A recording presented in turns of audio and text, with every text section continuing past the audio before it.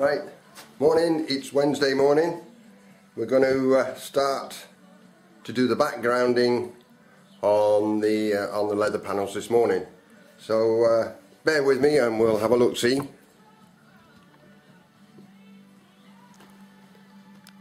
Now you'll be able to see the area that will start on the centre pin, the centre panel. It'll be the background that I'm trying to sort out. So originally the background, this black background here, was all pitch. It's a pitched substance, very much similar to the stuff that used to be on the roof. And what we've got to do, if you look closely, there's lots and lots and lots of little nicks in it that, hang on, there we go. If you look closely at the background, you can see in here loads of little tiny nicks. And what we've got to try and do is get rid of these here. I'll be able to show you now. Oh, there it is. All these little nicks inside here where the background has picked off and disappeared. We've got to try and reinstate, but in such a way that you're not going to detract from the pitch and what the substance is. So what I'm going to try and use is a new substance which is similar to pitch, still flexible. It has to be flexible, similar to a PU type of paint, for want of a word, which is a bit of a simple term for it. But we'll see how we get on. The solution in here, we'll apply it with a brush. Then you're just filling. Try and keep away from the edges, so you're not going to detract from the gilding work that's going to need to be done. Literally, this is all you've got to do in here. You're covering all these little nicks up so that you have a complete background.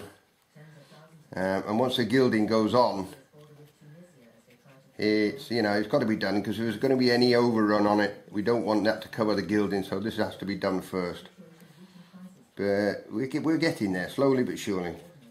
It's just going to be a long-winded job, this one, so I won't bore you with it. But that's what's going to have to be done with it. You can see how it goes on. It's a flexible, it doesn't completely cover the nicks, but what it does is just stops it from allowing anything into the leather to deteriorate. Alright, well, you saw me doing the backgrounding the other day, so now what I've started, I've done all the background in a PU paint, which will it matches in quite well. Now we've started with the gilding. You can see here where the new gilding is to compare to where the old gilding is. I know it looks a lot brighter at the moment, but we will burnish it down. You can see the difference between the two colours here. One's far yellower, one's far brighter. Again, but it will burnish down. All I have to do now is, I'll show you slowly, it's going to take hours and hours and hours. We've got to gently go around all these with a new gilding. It's a special gilding that allows you to brush on, but also doesn't hide all the cracks, all the imperfections in the leather. It's quite, I've remixed it again with a glaze that will give you a crackled effect, which is an old look effect rather than a brand new. You know, it keeps all the imperfections as well as a new covering. It's just going to take a lot of time. You can see how much time it's taking, so it's going to be a couple of days doing this.